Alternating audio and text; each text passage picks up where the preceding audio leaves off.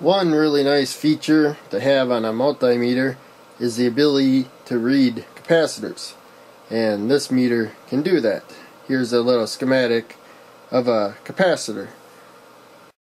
So here I put 5 of the same rated capacitors onto a breadboard.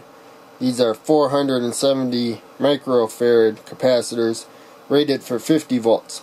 Now these are electrolytic, they have polarity. This is the negative side.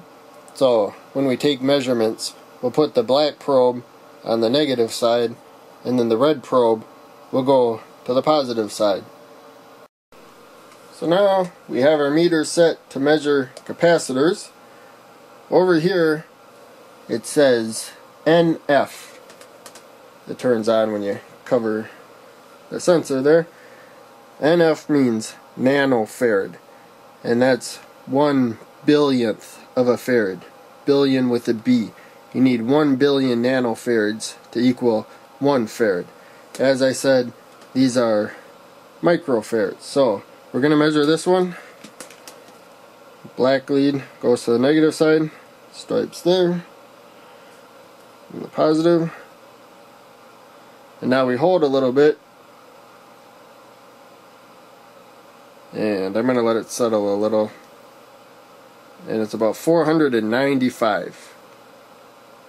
There you can see a little better, and then you should see a little, it's called a mu, but looks like a little u for microfarad. So microfarad is 1/1000th of a farad. You need 1 million microfarads to equal 1 farad. And so we got 495 basically microfarad.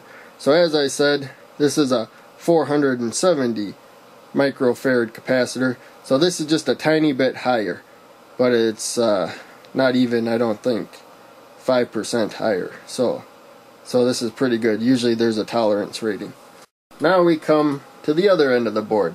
So what I did was I lined up 5 capacitors, and I put the one with the most capacitance on top, and this one on bottom. The board's upside down, but for right now, this is the bottom one. So the last capacitor I measured, I thought it was no more than 5% off. Looks like it was probably closer to 6% off. 5% of 470 is 23.5, but 5% was pretty close. So again, black goes to negative with these capacitors, and red goes to positive. And we'll wait for it to get a reading, and there you can see we're at about 466. Looks like it's close to 466. So the rating is 470, so 1% would be 4.7, and we're within that. So this capacitor is within 1% of its rating. One thing also to mention was we took the reading of these 2 capacitors. This meter, according to its instruction manual, the accuracy is plus or minus 4%. So a little bit of that variation may have been due to the meter. So this might actually be less than 5% off, but because of the meter, we could be a little wrong. But it's not a big deal. Our readings were really close to what the capacitors are rated, so we're good to go. Here we have a capacitor on the other extreme. This is a 10 nanofarad capacitor, and I actually have capacitors that are a lot smaller than this, but in the instruction manual for the multimeter, 10 nanofarad is the lowest reading that it gives me statistics on.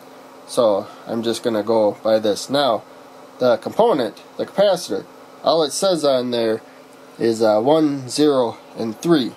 So it's a lot harder to tell what the capacitance is by looking at the component. So again, we will take our meter, and especially if we didn't have good labeling like this will make it a lot easier to find the capacitance of an unknown capacitor. But polarity does not matter with this capacitor.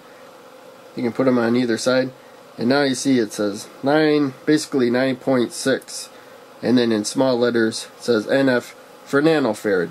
So that is also within 5% of what the rating is.